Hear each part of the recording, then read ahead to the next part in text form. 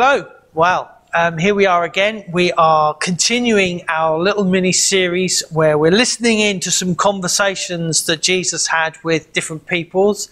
I'm asking the question, what did Jesus say about various things? And you remember, in our last session, we looked at Jesus' conversation with Nicodemus, and in particular, what Jesus had to say about life, where life came from and what life was about. And in particular, that life was a life with God, that life was one that was possible, that it was one that was provided for by Jesus, and he showed us that the pathway, the way to obtain that life was through faith, through trusting in Jesus. This week, we're looking at a slightly different conversation. This was a little bit more confrontational.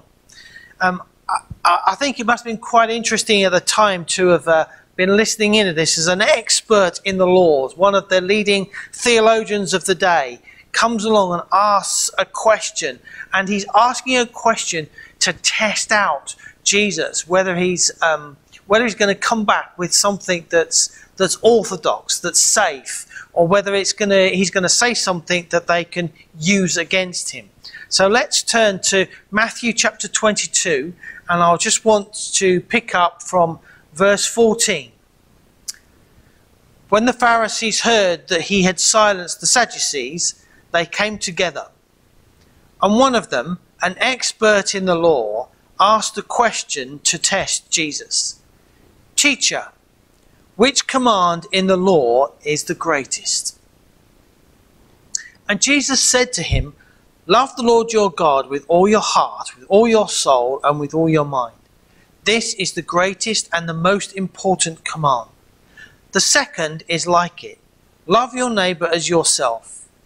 All the law and prophets depend on these two commands." I really can imagine that the people were sitting around, and as the expert in the law steps forward to ask a question of Jesus, I can almost imagine people just leaning in a little bit, sitting on the edge of their seats. What's Jesus going to say? Is he going to be able to answer this probing question? And I think it's a really fascinating little exchange that happens here. And the guy says, this expert says to Jesus, what's the most important thing in life? What's the most important thing? And in many ways, the answer that Jesus gave was pretty safe. It was pretty straight down the line. But as with everything with Jesus, he has a way of taking what we know and just twisting it very slightly so that it becomes something revolutionary and different. And I can see this happening in this little conversation. Jesus says that this life with God that we're all after, which we started talking about in our last session, this life with God is going to be stamped and marked out by one thing: love. And in particular, he starts off by talking about love for God. And I kind of want to do a little bit of a circle and just kind of go to the end and then come back to the beginning. Because Jesus is saying here that this life with God is all about a love for God, a commitment and a love for God, a passion for God, but it will spill over into a love for other people, for our neighbours, for those around us. And it reminds me again that writings that John said, how can you know that you love God if you can't love the person in front of you? How can you love a God who you can't see if you can't love a person you can see? And this whole question of love is a really interesting and challenging one. And the way that Jesus lays it out, which I'm going to just come on to in a second, is so big, so profound, that there's a part of me that says, we can't live that. We can't do that. And I kind of want to also just point to the fact, I'm going to come back to this towards the end. We're not asked to do this on our own. I kind of want to get that out there first, because once I start getting into this, I can see people going, oh my goodness, this is impossible. You're asking too much of us. I'm not asking it of you. This is what God wants to do in us. This is the life that God wants to breathe into us. This is the existence, the way of living that God is saying, if you invite me into your life, this is what life could look like. So, he starts off by talking about this love that Jesus wants to talk about. The most important thing we can do in life is love God. And he says, love the Lord your God with all your heart, with all your soul, and with all your mind. This is the greatest and most important command.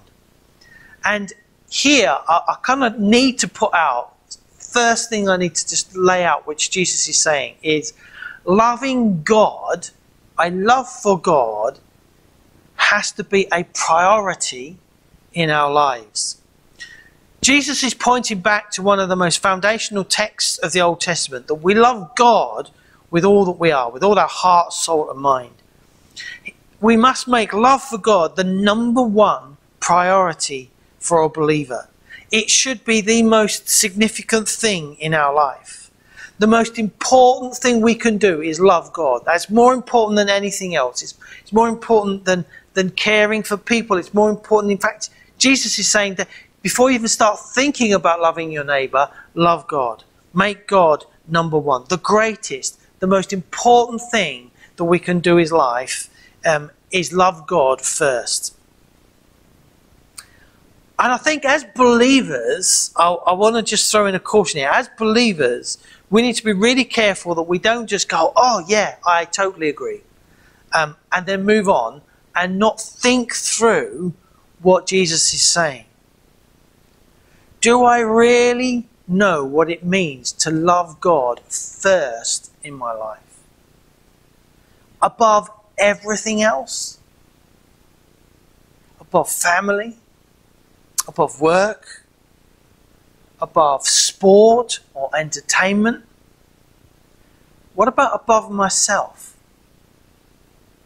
You see, this call to love God first and foremost in our lives is very deep, very profound. And I'd like us to just move on a little bit and explore this a bit further. Because as well as love God as a priority, I think Jesus is saying love God with a passion. Because he says this love is to be with our heart and our soul and our mind. It's to encompass the whole of our being. This is not just an intellectual assent to who God is. This is not just I'm going to go to church because I love being in a big hall with all those people and the warm fuzzy feelings I get. It's not about that. It's more, this loving God is to be something that becomes a passion in our lives that is bigger than any other passion in our lives. Our whole being, our whole existence is meant to be dominated by this one passion for God, to love God with all that we are. And this love for God affects our heart, so it changes what we like, it changes what we enjoy, it changes how we feel about things. This love for God is to be with our soul, which is our innermost being, so our values, our attitudes, our choices. This love is to be with our mind. It's to be about how we think and about what we think about.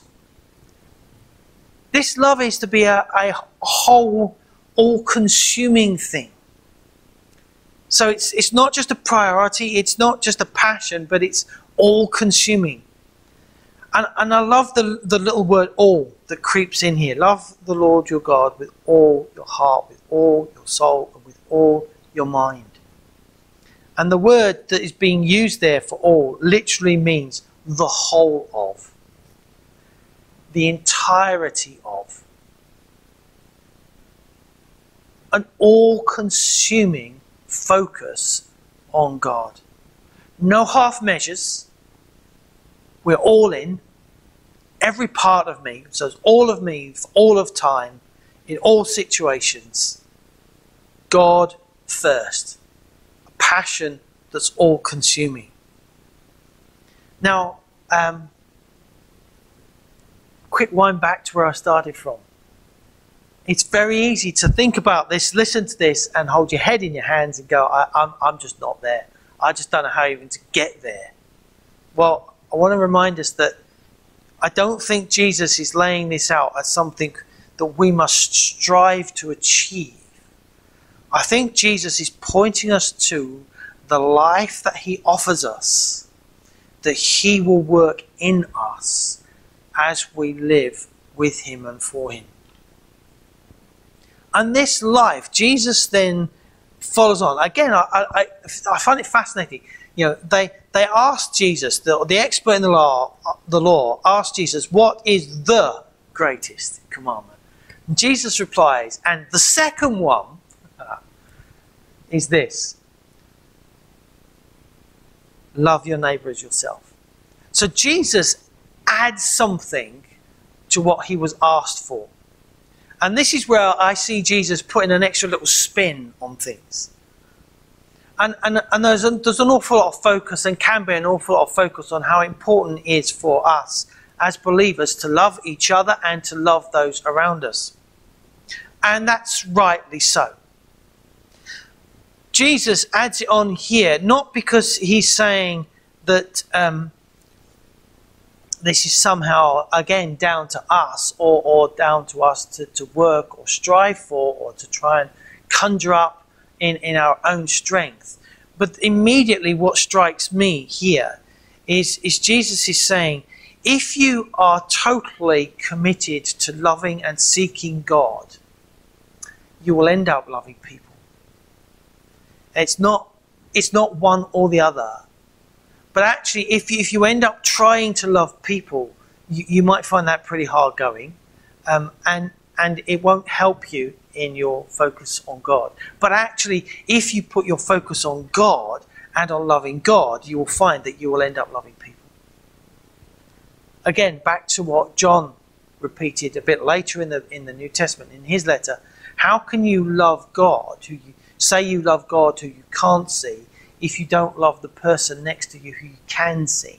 In other words, when we love God, when we give ourselves to God, and this love for God grows in us, it spills out into the whole of our life. We become just more loving, full stop, to everyone we meet, because a love for God does something in us and changes us. And I want to end with the how. Because it's very easy to hear things like this and go, I'm just not there, that's just not me, I don't know how to do that. And to be honest, if you knew some of the people in my life, you would understand why it's hard to love them. And the how, to me, is really important. How do I get this love of God? How do I get this love of people? How does it happen within me? And I read a little paragraph in one of the commentaries I was reading on this passage. And I want to just read this little bit to you, because it sums up perfectly where I think we need to land on this. And these are the words that were written. This is not just a better version of the world's love that we can manufacture for ourselves, nor is it even something God manufactures for us. God is love. And when we receive the Holy Spirit into our hearts, we find that God himself dwells inside us. We find ourselves filled with the love of Christ, so that we naturally love as the world cannot love. This is the great factor which makes the church so refreshingly different. God has poured out his love into our hearts by the Holy Spirit. And what that passage from Romans 5, where that quote ended, that passage reminds me that where I started from, that God does not expect us to achieve this out of our own strength. In the last session, I was saying about how we need to come to God in faith, believe in faith, to take as true what Jesus says, who he says he is, what he says about life, what he says about what God is going to do in us and through us. And one of the things that is very clearly told to us is that when we give ourselves to God, when we surrender our life to God, when we say, okay, yeah, Jesus, you can be my Lord, you can be my God, God responds and does something in us.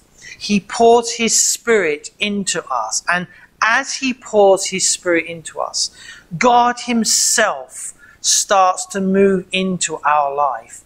And God is of his very nature loving. So inevitably there is a love that starts to explode within us. A love for God, an interest in God, a wanting to know more about Jesus, a yearning to know more about God and life and Jesus. And that love, that spills out and starts to change how I look at people around me, how I interact with others. And I kind of want to say, if you hunger for that type of life, where you've got a passion for God and a concern for people, if you hunger for that type of life, you find it through surrender to Jesus, not by striving for it yourself. So I want to conclude with two questions. If you're hunger for that type of life, if you want to live that type of life, you need to surrender your life to Jesus. Full stop. There's no other way to get this life.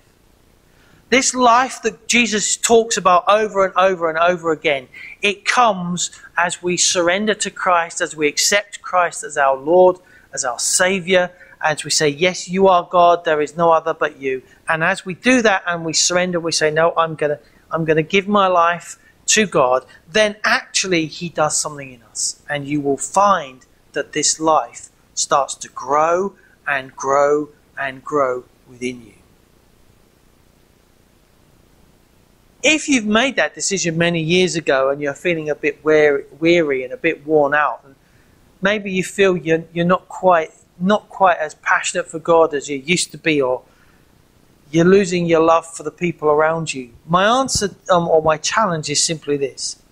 Do you need to recommit your life to Christ? Do you need to go back and say, okay, God, I choose again to be all in. I choose to hold nothing back. I just give my all to God again, completely and utterly. Because it's only in that place of surrender to God that he pours his Spirit into us, where we are enabled to love him and to love others. And so I really want to just seriously challenge us.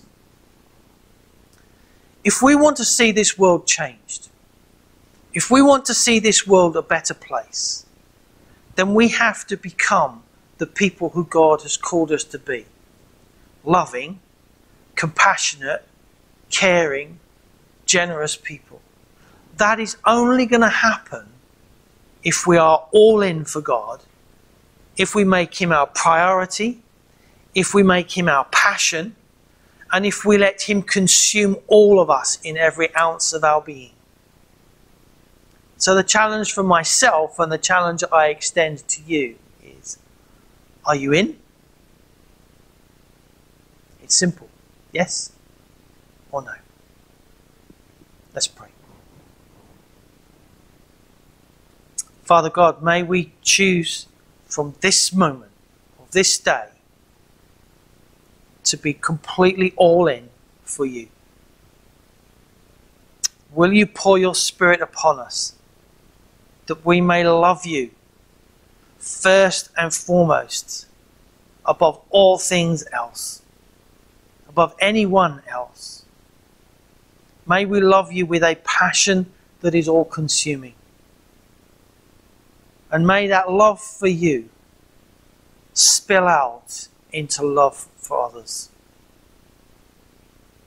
As we surrender to you, will you do this work in us, we pray. In Jesus' name.